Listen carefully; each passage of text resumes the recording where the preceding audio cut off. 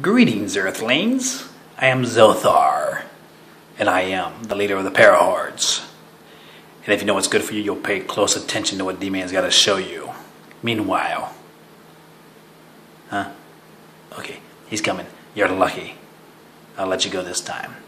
I won't be so nice next time. Ha ha ha. Okay, doodles. What's up, everybody? I'm going to show you guys how to tie the single strand Matthew Walker knot. So, I'm using a lacy needle slash fid slash weapon. Okay, it's kind of pointy.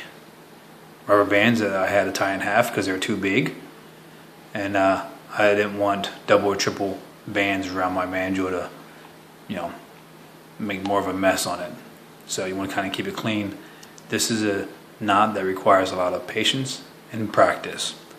Now the idea when you're tying it is to keep it tight when you do your bites going up and down, because the more tighter you get it, the less you have to tighten the slack up. All right, the less slack you have to pull out of it, because it is a tedious process.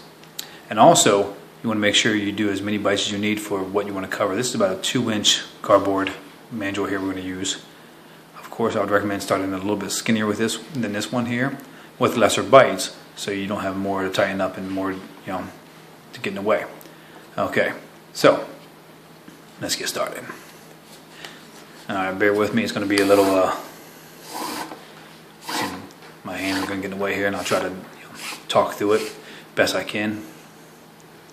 Alright, so we're going to pull this up here. Just leave a little bit there. I'm using about 5 feet of cord here. So start here. You can wrap halfway around, and then you can go up through the rubber band or come back down, and I'm going to come back down like this. Alright, so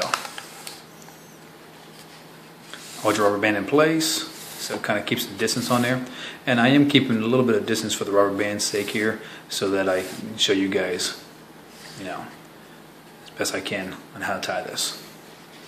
Alright, make it kind of tight, but make sure you try to keep your rubber bands separate, so you can definitely start out understanding this tie first instead of it scrunching on you. Okay, so start it here and back, when just half turn around, and then we'll come back down.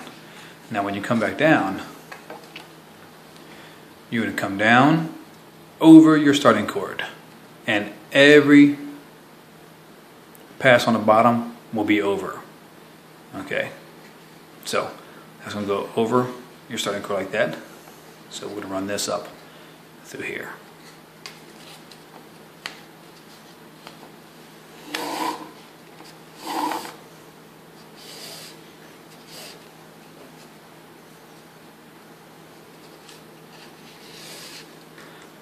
Make sure your starting cord stays underneath.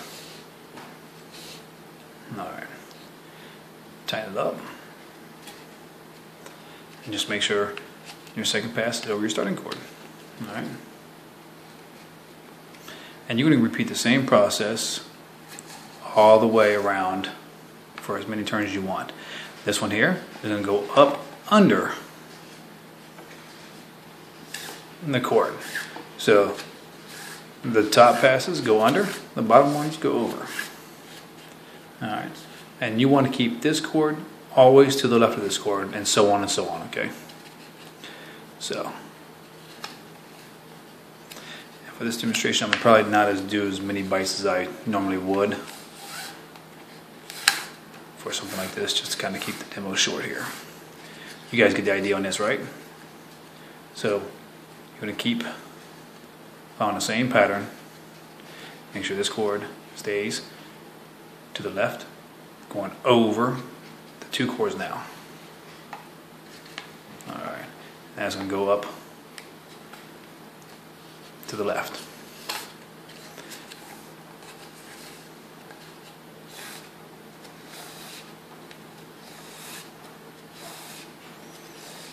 Like I said, the tightening process is really, the tie-in process is easy. It's the tightening process that gets everybody.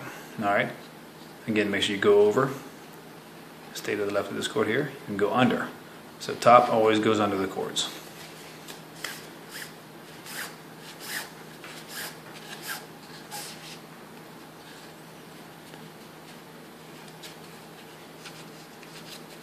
And you would keep repeating this till you basically get what you're trying to do covered all the way around.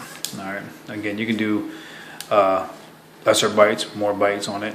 You basically got to play with it and experiment. This is definitely a knot that it requires a lot of experiment. You know, I'm kind of new to tying it myself, and it's fun not to tie though. It can be frustrating, but it's fun.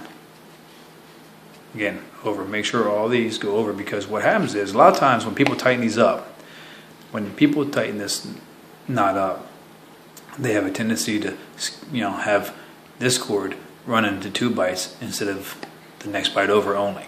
Okay, and that's where you made a mistake. All right, and I'll show you that here.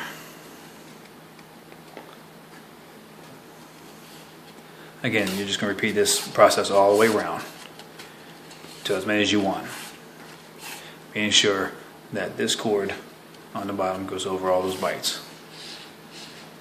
All right, bring this back. Kind of keep your bites kind of close to each other. It'll help out in the process. And you can see it to start to form right now. And it's a good idea to kind of keep the rubber bands separated. Keep a little bit of distance between them. It'll help out in the strut and tightening process later on. Under all the ones on the top.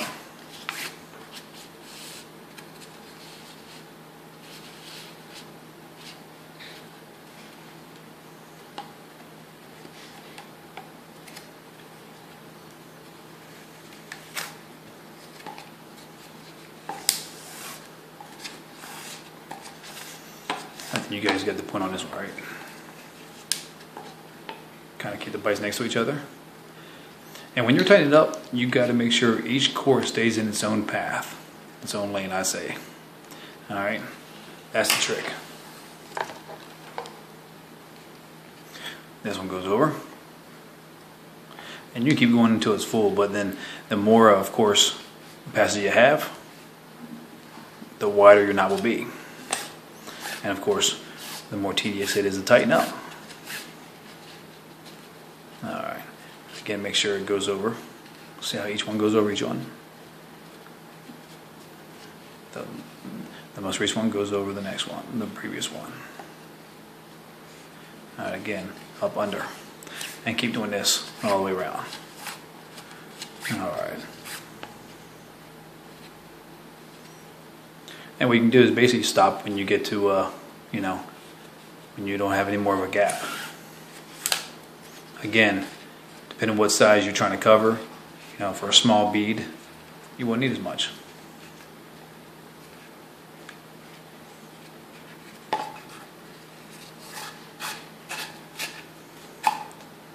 Get out of there.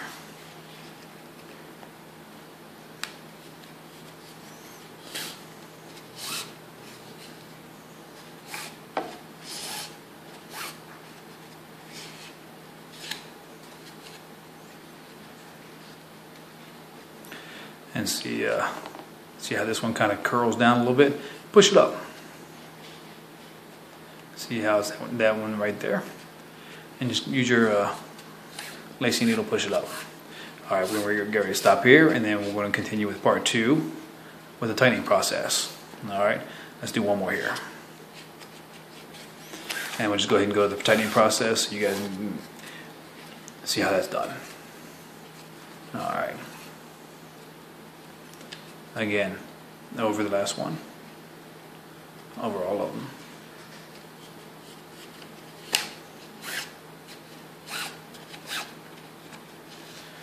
Alright, just take your time. Most knots make them look real pretty. Do take some time. It takes practice. Alright, obviously, you know, you got to go past under to the last bite, which is right here, so make sure you do not cross any cord that you shouldn't beneath. And again, make sure it crosses over. Sometimes these have a tendency to jump off their own track that it should be on. See how that? See that? And the same with the top ones. Alright, so we'll stop right there. As long as you have the same pattern as this, the tightening process will be the same. You will be cutting your rubber bands off, so hopefully you didn't use really, you know, precious rubber bands. Alright, because they will need to be cut off until you learn how to tie this, and then you can do it in your fingers or whatever. Alright, we'll stop right there.